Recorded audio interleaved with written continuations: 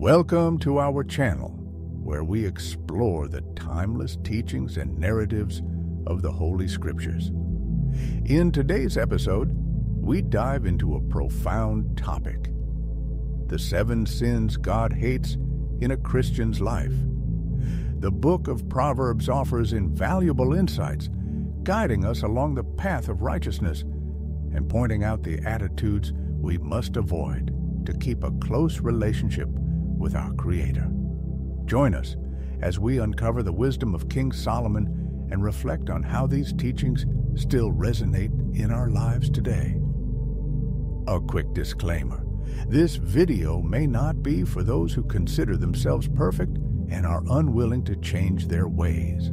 The book of Proverbs provides clear instructions and warnings outlining exactly what God expects from us. As Solomon shows us the path we should follow, he also warns us about the attitudes we must avoid, the very sins that God despises. This is precisely what happens in chapter 6, where it says, "There are 6 things the Lord hates, 7 that are detestable to him: haughty eyes, a lying tongue, hands that shed innocent blood, a heart that devises wicked schemes, feet that are quick to rush into evil, a false witness who pours out lies, and a person who stirs up conflict among brothers." In these verses, King Solomon identifies 7 sins that we must eliminate from our lives if we want to deepen our relationship with God. Let's explore each one. The first sin: haughty eyes. To have haughty eyes means being prideful, believing you're better than others for any reason. Pride is so dangerous that the Bible says it leads to destruction and downfall. Proverbs 16:18. It's troubling to see many believers who, simply because they attend church or know the Word, feel entitled to judge and condemn others, just like the religious leaders in Jesus' time, who, in a parable, were shown to be prideful. A Pharisee prayed, "God, I thank you that I am not like other people," while a tax collector humbly asked for mercy. In the end, the prideful Pharisee was rejected, but the humble man was accepted because he recognized his dependence on God. As Jesus concluded, "For all who exalt themselves will be humbled, and those who humble themselves will be exalted." Luke 18:14. The second sin: a lying tongue. A Christian should be known for living in truth and standing for it, no matter the cost. We must flee from all forms of deceit. Jesus once said, "You belong to your father, the devil, and you want to carry out your father's desires." He was a murderer from the beginning, not holding to the truth, for there is no truth in him.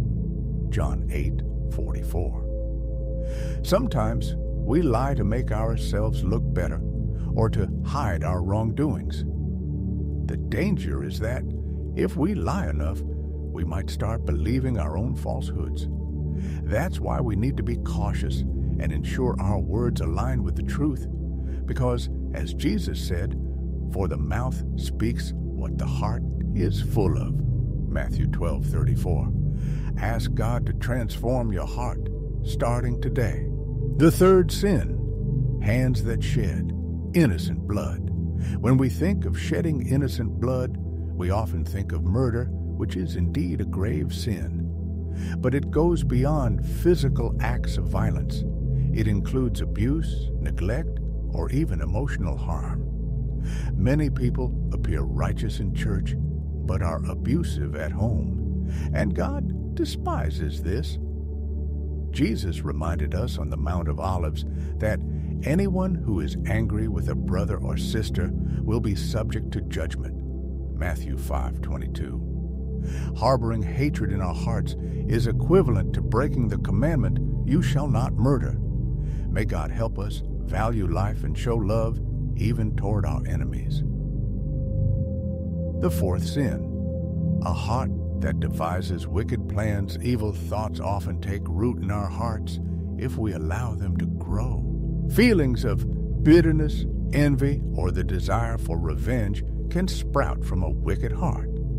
Proverbs warns us, "Above all else, guard your heart, for everything you do flows from it." Proverbs 4:23. The best way to protect our hearts is by filling them with God's Word and obeying His commandments. Surround yourself with people who encourage you to follow the right path because, as it's written, bad company corrupts good character. 1 Corinthians 15:33. The fifth sin, feet that are quick to rush into evil. This refers to those who seem eager to do wrong, whether it's taking advantage of others, harming them, or breaking commitments. Solomon tells us that the righteous will live, but those who seek evil rush toward their own death. We must remember that while God is loving, He is also just, and those who rush into wrongdoing will face consequences. The sixth sin, a false witness who spreads lies. Spreading falsehoods about someone can destroy their reputation and life. God abhors this, yet it happens too often, even in churches. The Bible says, "Love covers over a multitude of sins." 1 Peter 4:8. So when gossip or slander arises, stop it at the root. Encourage people to pray instead of spreading harmful rumors. The seventh sin, stirring up conflict among brothers. Of all the sins listed in Proverbs, stirring up discord is particularly detestable to God. Division causes destruction, whether in families, churches, or communities. As Jesus said, "A house divided against itself will not stand." Matthew 12:25. Let's work to maintain unity, knowing that Satan thrives in division. The powerful message of Proverbs 6 serves as a timeless reminder of the dangers that can block our spiritual progress. I invite you to reflect on your own life. Are any of these sins present? How can you work to overcome them and strengthen your relationship with God and others? If this video resonated with you, I encourage you to share your thoughts in the comments below. Don't forget to like, share, and subscribe to our channel for more enriching content. Share this message with friends and family, and may God bless you as you continue on your spiritual journey.